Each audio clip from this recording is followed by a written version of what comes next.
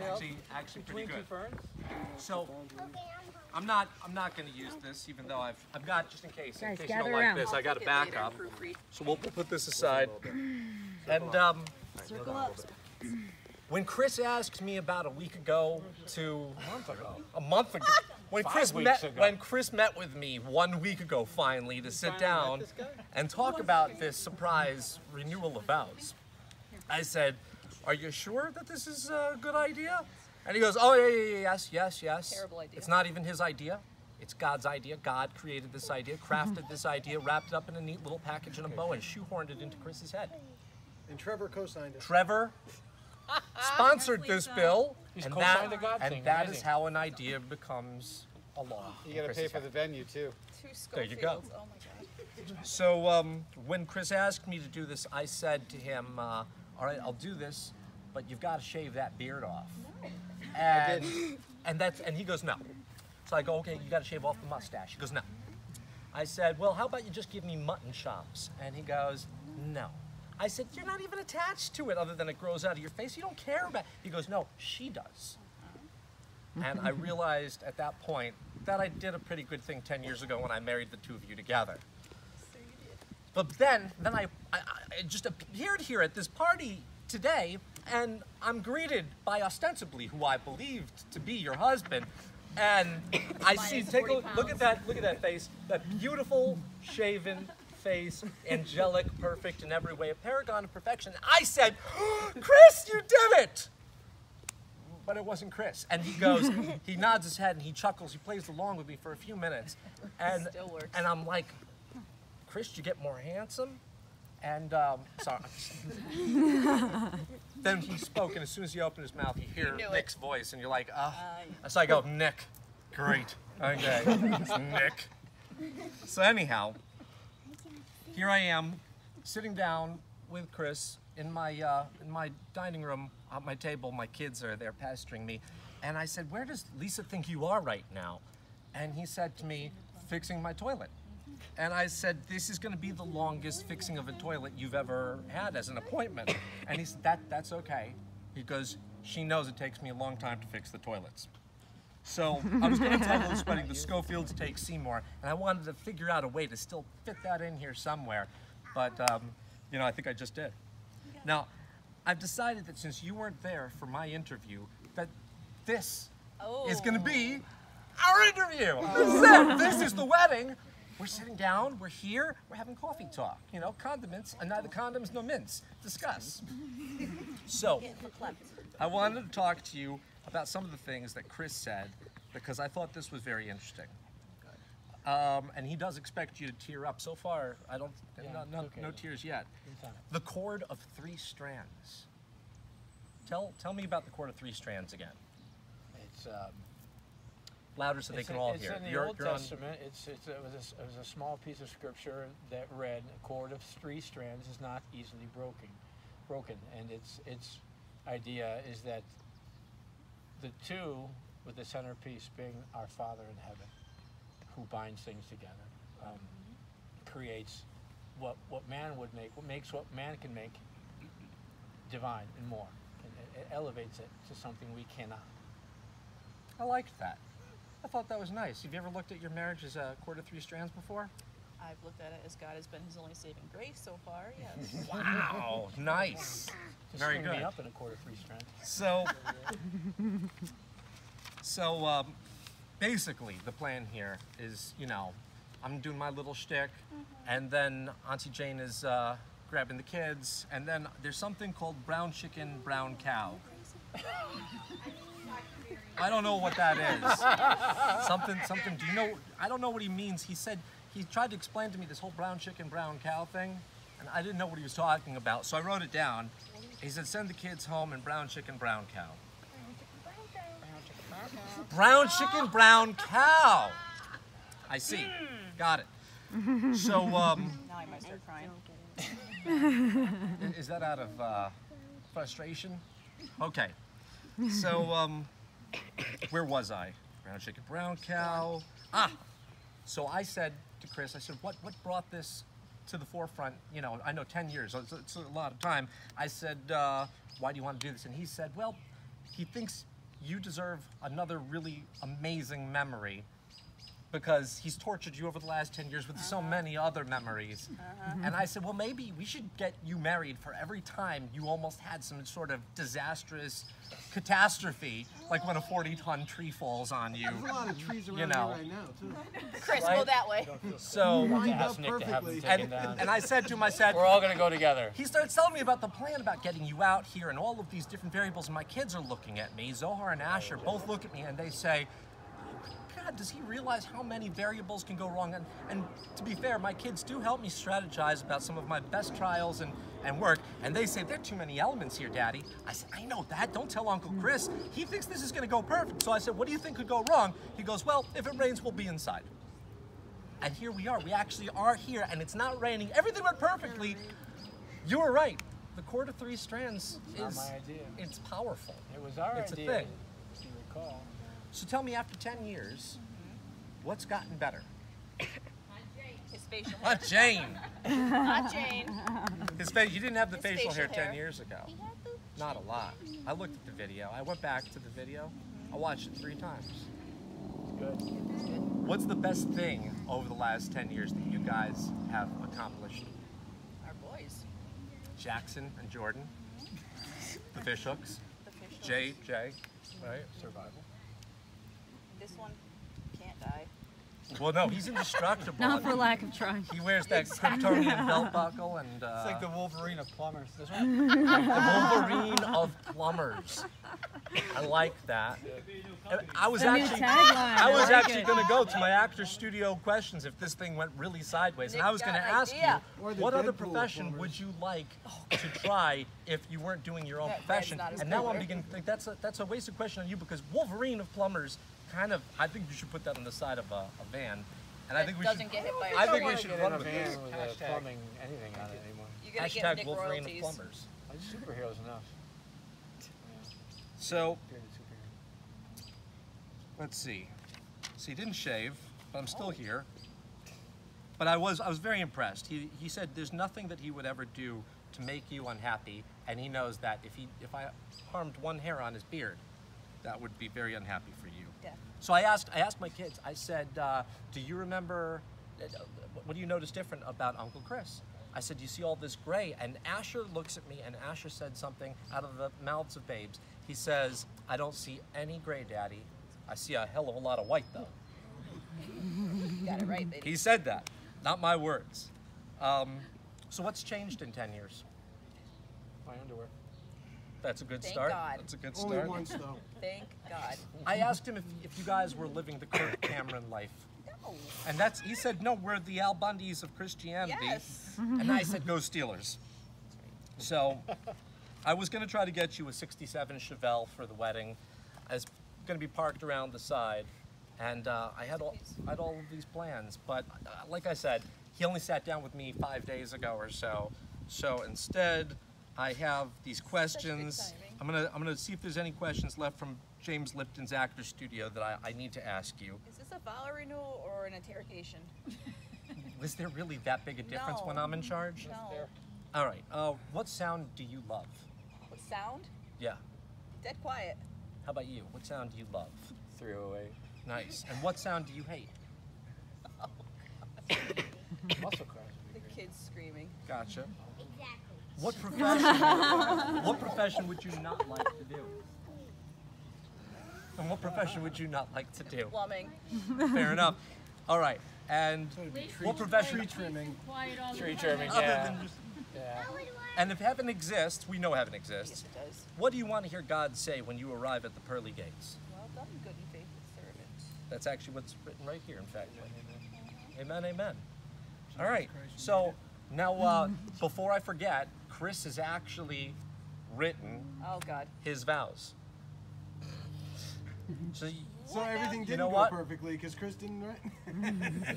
which is exactly what I expected. But why don't you take it away, Chris? You are correct. I wrote nothing. I wanted to come as prepared for this as my lovely wife was. I got cheat sheets if you Yeah. need them. Oh boy. Blah, blah, blah. There's a lot we weren't prepared for. a whole lot. We weren't. I don't think we were prepared 100% for all who we were. Or of course the other thing. So, but I felt like God had it in control. We both were in agreement with that, and you were very much willing to be my wife, despite all variables that could possibly have been considered. And you did that, reluctantly as it may have been. You did that wholeheartedly. You did it without skipping a beat. You did not fail or falter. You did not slow down. Nothing hindered you.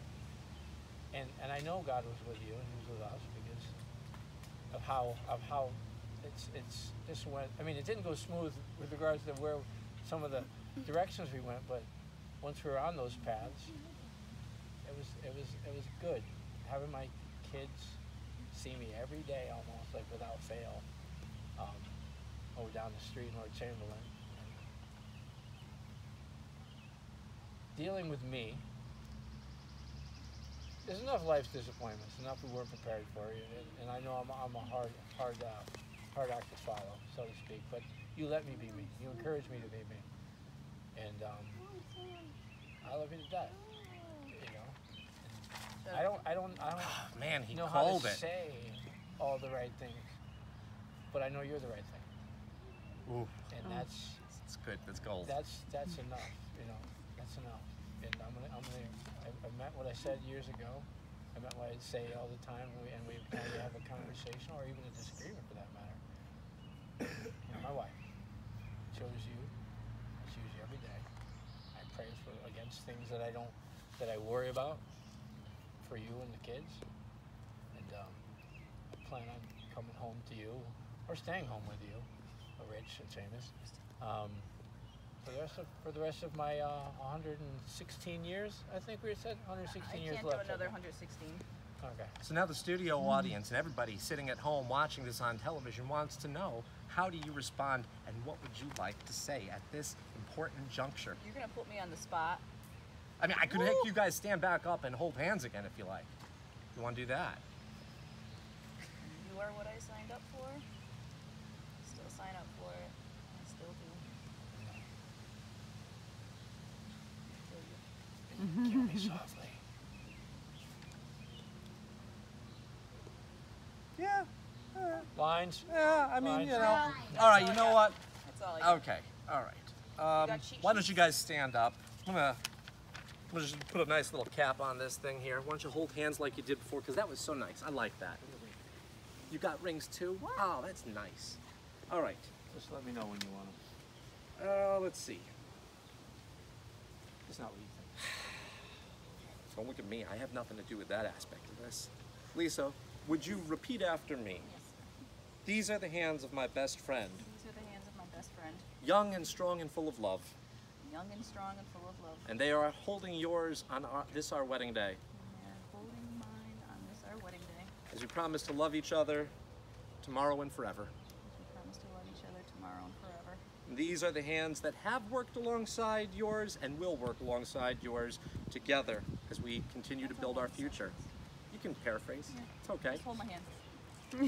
All right, Chris, you repeat after me. These are the hands that have passionately loved and cherished me through the years, These are the hands that have passionately loved and cherished me through the years. and with the slightest touch have comforted me like no other. And with the slightest touch, comfort me like no other. These are the hands that have held me when I've been in fear or in grief, and it temporarily comes to you. These are the hands that held me in fear or in grief and When it temporarily comes to you. temporarily comes to you. These are the hands that have countless wiped away the tears from your eyes, the tears of sorrow and of joy. These are the hands that have countlessly wiped away the tears in your eyes and sorrow. And these are the hands that will give you strength when you need it, support and encouragement to pursue your dreams, and comfort through difficult times. Don't worry, you don't have to repeat that. All right. Hold my hand. Lastly, my friends, you're both holding the hands of the person who, that even when you're even more wrinkled and even more old and aged, you'll still be reaching for each other, still giving you that same unspoken tenderness with just a touch.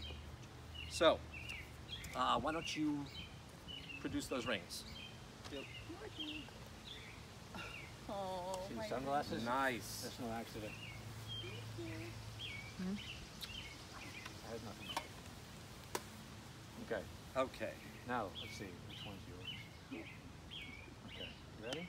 Now, do I put on first or she go first? Well, it's dealer's choice. Wing it. Go ahead. Give me your finger. This probably may be a size too big. Okay.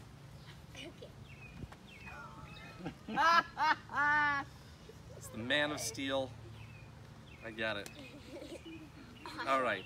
Now repeat after me. I like to face it. like I give you this ring, forged in the fires of Krypton. I give you this ring forged in the fires of a Krypton in China. As a daily reminder of my love for you, It's a daily reminder of my love for you. I vow to continue honoring and respecting you. I vow to continue honoring and respecting you. Wait for the Yeah, I'm waiting. go ahead, do it. For all that you are and all that you will become. for all that you are and all that you will become. Taking pride in who we are both separately and together. Taking pride in who we are both separately and together. I will continue to work to create a bond of trust and love I and will honesty. continue to work to create a bond of love and trust and honesty. One that withstands the tides of time and change and One that grows with withstands us. the tides of time and change and grows with us. As it already has for the last 10 years. As it already has for the last. No, don't repeat that. Stop that. Okay, Lisa, Don't it's repeat your that. Stop that. All right, I got something better for you. Don't worry about this. All right, we're gonna go to Sanskrit because I know he doesn't know Sanskrit. All right, but I've already translated it. Let us take this step Let us take this step to acquire knowledge, to acquire knowledge, happiness, and harmony by mutual love and trust. mutual love and trust. Finally, let us take this step Finally, let us take this and step, become true companions become true companions, and remain lifelong partners by this wedlock. and remain lifelong partners by this wedlock. I didn't write that. That's about 5,000 lying. years old. That's that little coda, that little quatrain there. That was 5,000 years. That's Sanskrit. Believe that. All right. Now, the bonds that this couple has taken 10 years ago and has taken yet again today is unbreakable. It will be tested and has been tested by so much different types of strife. I can't even begin to enumerate and come up with the ideas. 40-ton trees, I just would never have imagined this. But will you, as their family and their community of friends, continue to protect them with your love and your trust and your respect? Yeah. Meh. Why not? I mean, it's not the same resounding yes I got 10 years ago from you people, so, you know, Yes, sir. it's close enough. It's close enough. Folks, I love you guys. You've learned the lesson that everybody fights and struggles for their entire lives, that the only thing that matters are the emotions and the memories that you've packed here inside your heart and your soul. And as long as you've made those memories and those devotions about each other and your children and about God, then the house that you've created together will continue to be a beautiful and happy home. And for this, I'm grateful, and I feel blessed to know both of you. So, by the power of your love and commitment, and the power vested in me by the state of Connecticut, as Judge Max L. Judge. Rosenberg, He thank is you very judge much, now. Real deal. I now pronounce you again, Mr. and Mrs. Scofield. You may kiss your husband. Now, I'm not done yet, because I didn't feel like you'd gotten quite enough Rosenberg craziness for the day, and he did hire me for the day. So hold on while I see if this is going to work. Oops, that's not it. Oops, wrong one. Nope. You know what? I don't think I'm attached to the Bluetooth anymore, so you're going to have to listen closely. Can you all hear this? You know this. It's a rare condition in this day and age to read any good news on the newspaper page. Love and tradition and its grand design. Some people say it's even harder to find. Well, then there must be some special clue inside these special walls. 'Cause all I see is a tower of dreams, real love bursting out of every seam. Days go by. We're gonna fill our house with happiness. Days go by. We're We're gonna smother doubts with tenderness as days go by. Well, there's room for you and room for me, for gentle hearts and opportunity.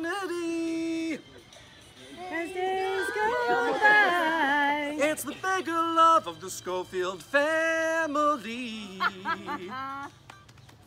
Good job, boys. Thank you, boys. Mazel tov! Come here. Hold on. Woo! One more thing to do. Beep, beep, beep, beep, beep, beep, beep, beep, beep, beep.